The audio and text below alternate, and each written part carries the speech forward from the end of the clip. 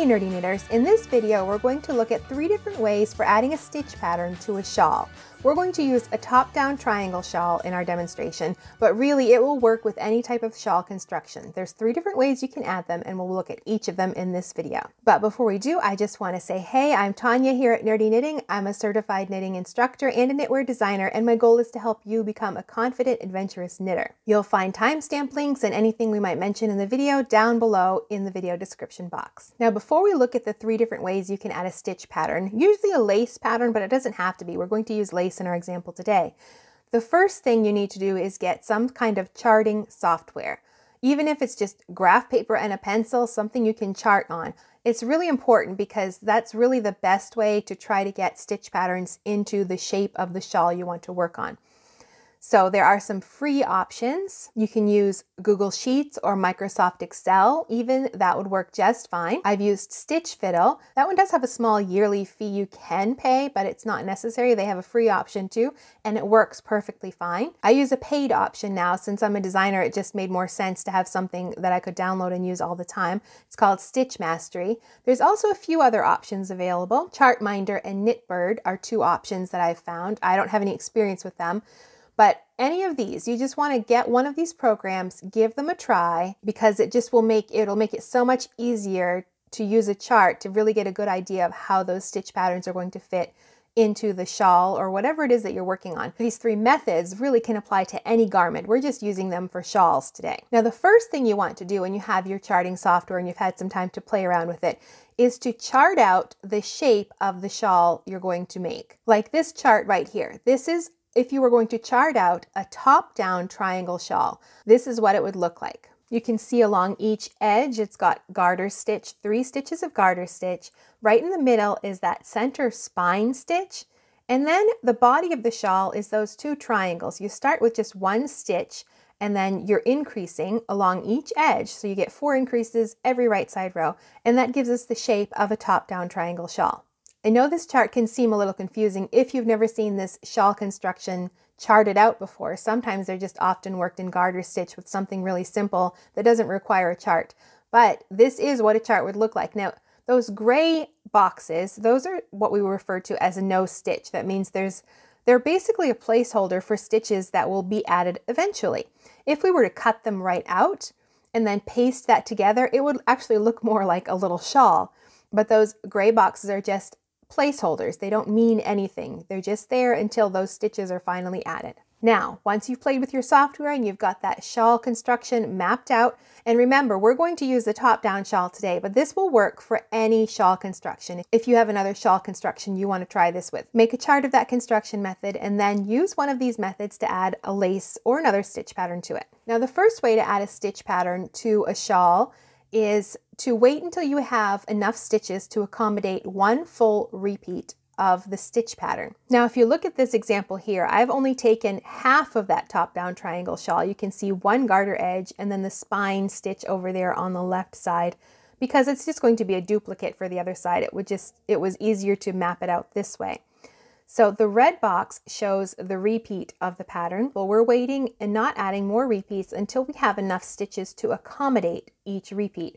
The red box shows the stitch pattern repeat itself. I just repeated it in that central panel until I had enough stitches across to accommodate more repeats of that pattern. So that's the easiest method. You'll just keep working your background stitch, whether it's stockinette, garter, or something else, until you have enough stitches in that space to accommodate another repeat of that pattern. But if you don't like all that empty space, you can see on each side there's quite a lot of just plain stockinette in there. You can do the second method, which is fill in with your basic pattern, but then add in partial repeats of the stitch pattern where they'll fit. Now, this screen recording shows how I did that. I would copy just a few stitches of the pattern and then paste it in the same spot where it would fit below, and then repeated that on the other side. And then I still had more space I could fill in, so I copied the row underneath that, pasted it down underneath, and you just have to pay attention to where those stitches fit. Make sure they're lining up properly. This is kind of a tedious process, but you can see how it fills in. The one thing you want to pay attention to, especially in this instance, is don't confuse the yarn overs for the lace stitch pattern with the yarn overs you're using to create the shape of your shawl. It can be very simple to look at a yarn over at the edge and think that it's part of the stitch pattern repeat, when really it is part of what's constructing the shape of your shawl. So you want to be aware of whatever increase you're using, that it stays outside of that boundary. And then you would just continue this process, but you would stop and look and add in as much of that pattern as you could and fill in some of that empty space. One other thing to pay attention to is the matching yarn overs and decreases in your stitch pattern. Wherever you have a yarn over, you have to have a matching decrease to maintain the stitch count for that stitch repeat. So if you're copying and pasting and you copy a yarn over, but you don't copy its paired decrease, then you're going to be adding an extra stitch where you didn't intend to. So just pay attention to that. Now, before we get to our last method, if you have any comments or questions about adding stitch patterns to your shawls, leave them down below and I'll do my best to answer them. Now, the last method would be the overall stitch pattern. You want as many stitches from your lace stitch pattern or whatever it is to be in the body of the shawl. The easiest way to do this is to chart that out first. Chart out that repeat. If you look here, I just took that basic stitch pattern and I just filled the whole chart with it first. And then what you'll do is sort of reverse engineer this. You're going to put the shape of your shawl over the stitch pattern and just delete those extra spaces that you don't need. So this is where you have to understand the construction of the particular shawl that you're working on, because you're going to need to know how to do that to remove the stitches. The first thing to do is look at the very center. Where do you want that stitch pattern to be centered? So once you find the center of that pattern, you'll grab that gray nose stitch and you're going to remove the stitches that are around it. And for our triangle shawl construction, that starts with 3 stitches. We've got our 1 knit stitch and then a yarn over at each side. So I'm charting that right over the stitch pattern. And then the wrong side row, it's 3 stitches. And then you go back, and with this particular pattern, you just remove 1 less stitch from each side. And then you look at what's left and you have to make a decision about what's there. You need to add your shaping for the shawl shape itself. As you can see here, I'm going to have to remove those stitches because I need to put in yarn overs for the shawl shape. So I'm not going to be able to keep that particular repeat of the pattern. So I have to remove those. This is also a slightly tedious process, but for a full all over lace pattern or any other pattern, this is really I think it's the easiest way to add it in. There, that's another 2 rows, but I still have to add the shaping for the shawl itself, and there's not enough stitches to accommodate that yet. So I have to replace the stitch pattern here.